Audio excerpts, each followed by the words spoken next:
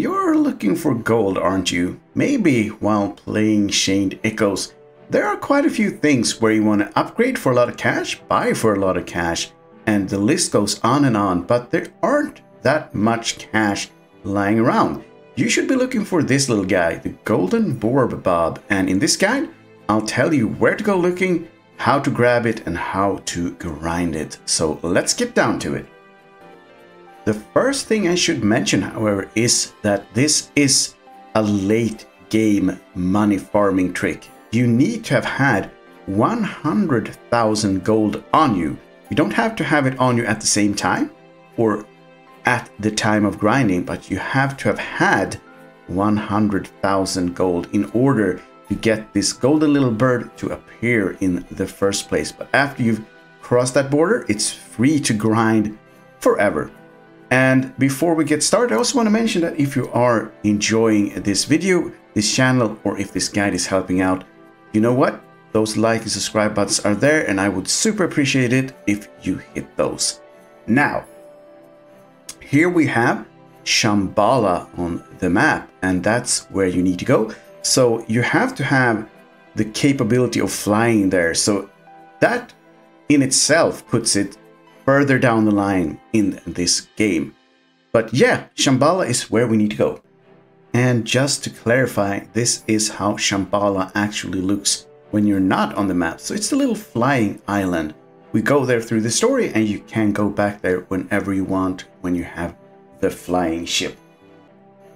Here we are in Shambala, and we are at the middle lower bottom of the map, right next to the crystal, and that's where you end up if you just go to Shambala straight away. I have the entire map explored at this point as well, I should add. So the island with the bird is situated just above this starting island, and on that island you can find a red crystal, and on the right side of that red crystal there is a golden egg, and inside of that egg is our money making bird. So those of you who want to go there and start grinding straight away, go ahead and do that, but we will look into the grinding loop, so to speak. So here is the red crystal I was talking about on the island above where we started out. I just had to grab some free cash, and here's the golden egg. And it's a fluffy golden bird, and at this point Golden Borb Bob should not really be a problem. I was actually surprised about how quickly it went down, but yes, there it is. And one attack later, it's gone, and we have a Platinum Nugget. And the Platinum Nugget is what we are looking for. So here you can see,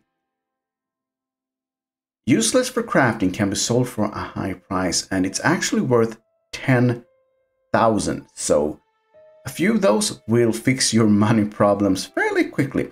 So when it's gone, you can just use the teleportation and go back to Shambala and the lower crystal. And here you can see we're back.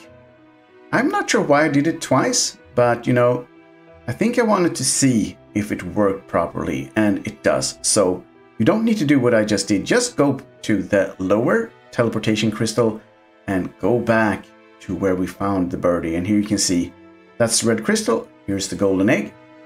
And then you need to drop down so you can start the actual fight. You can see where I am on the map right there.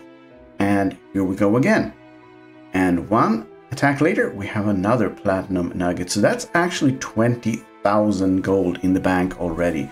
And if you want to make this as quick as possible, I should say, feel free to mix with the crystals to increase rare drop rates and stuff like that.